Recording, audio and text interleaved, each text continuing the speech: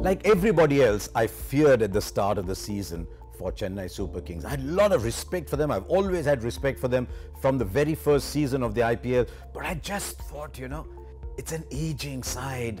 They've gone for people who might just be past their best. They've put a lot of faith in these old stalwarts. But as match after match after match after match went on, it was clear that the Chennai Super Kings were proved right. And what a magnificent campaign they've run. Just one stat tells the story. Almost every team in this IPL had swings.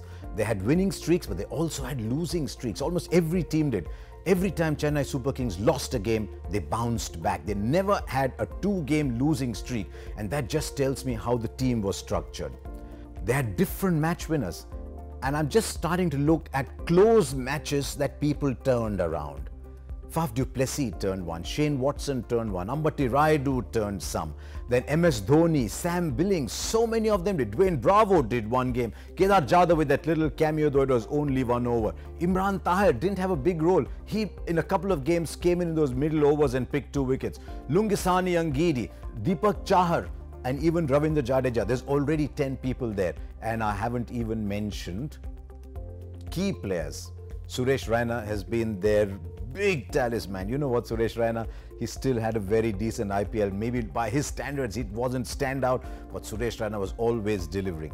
But to me, this IPL was about MS Dhoni. I was very fortunate to do a couple of post-game interviews with him, and I just saw the calm around him.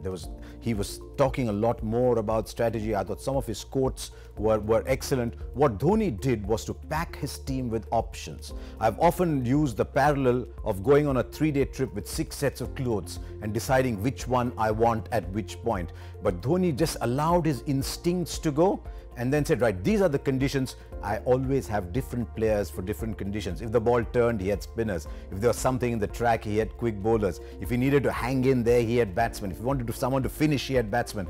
And his own batting form. Dhoni was batting like a young man in this tournament. He was out and refreshed, and it was wonderful to see MS Dhoni in this tournament. So there's something about the Chennai Super Kings. They've played 9 IPLs, they've made 9 playoffs, they've made 7 finals, they've won it 3 times. And I think the time has come now to study and see what Chennai Super Kings are doing right, because to me their place in history as a magnificent franchise is assured. So, Whistle Podu, congratulations, until next year.